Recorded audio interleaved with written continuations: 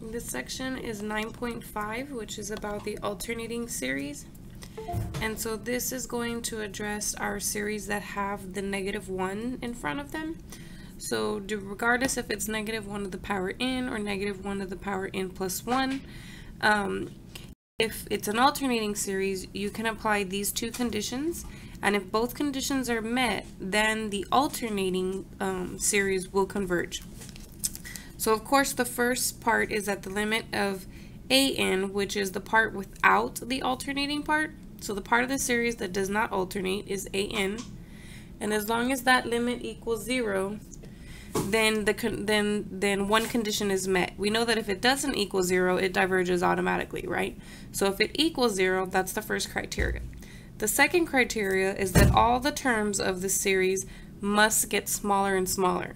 So what that means is that for each term you have, the next term should be smaller than it or equal to that, okay?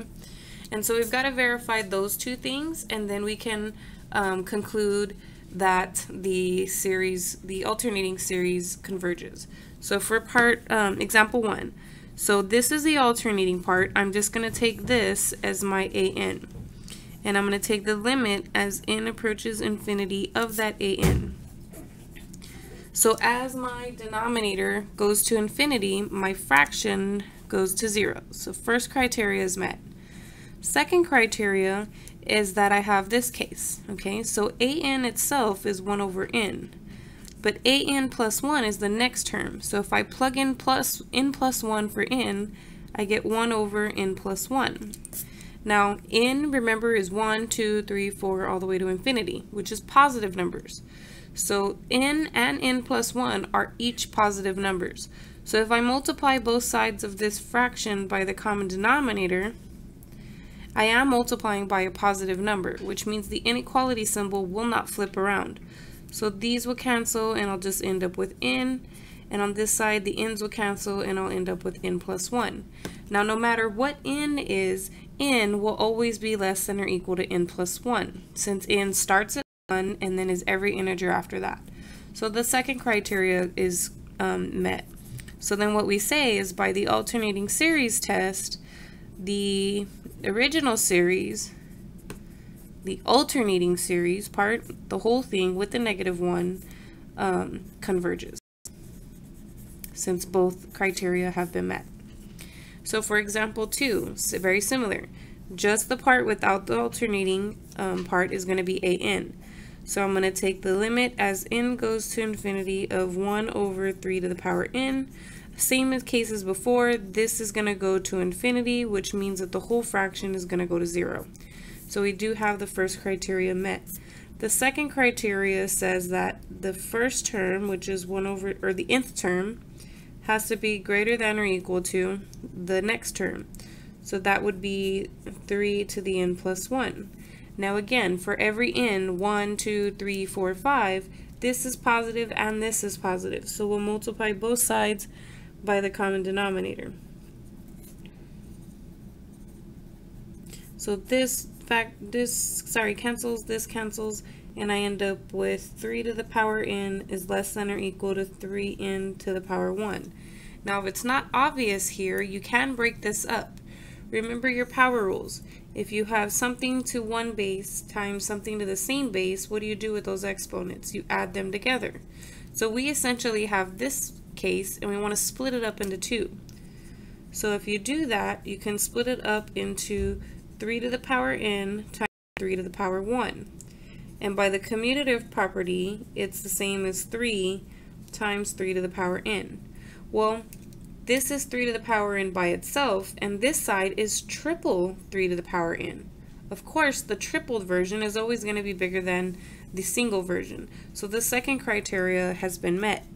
So again, by the alternating series test, that means that this series here, the alternating one, converges.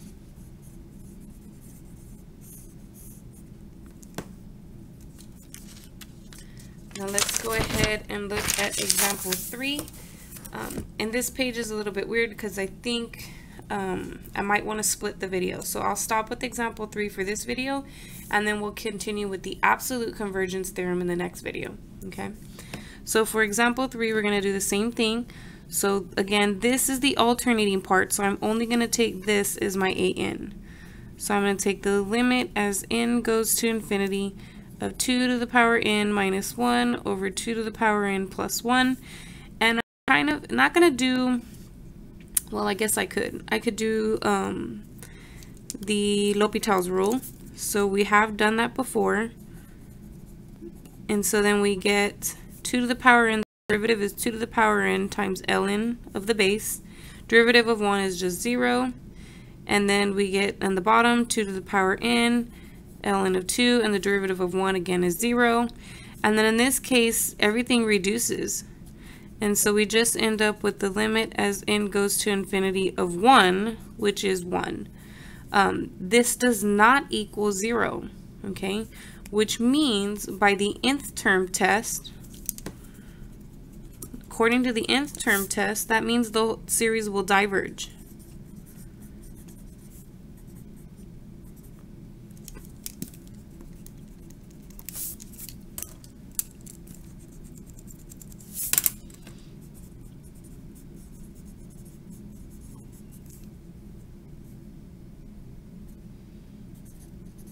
Because even so, even if I include the alternating part,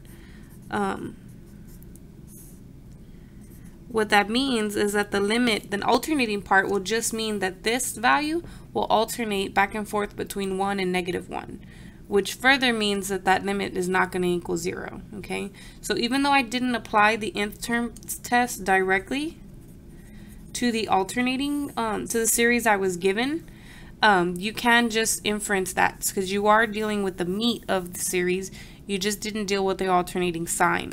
So if the meat of the series is going to approach a finite number, then this is just going to make that finite number toggle back and forth between sign. In either case, whether you're looking at the positive one or the negative one, it's still not going to be 0. Okay, so the nth term test still applies here. So in this case, it diverges. Now I'm going to stop the video here and we'll continue with the second part of 9.5 with the absolute convergence theorem.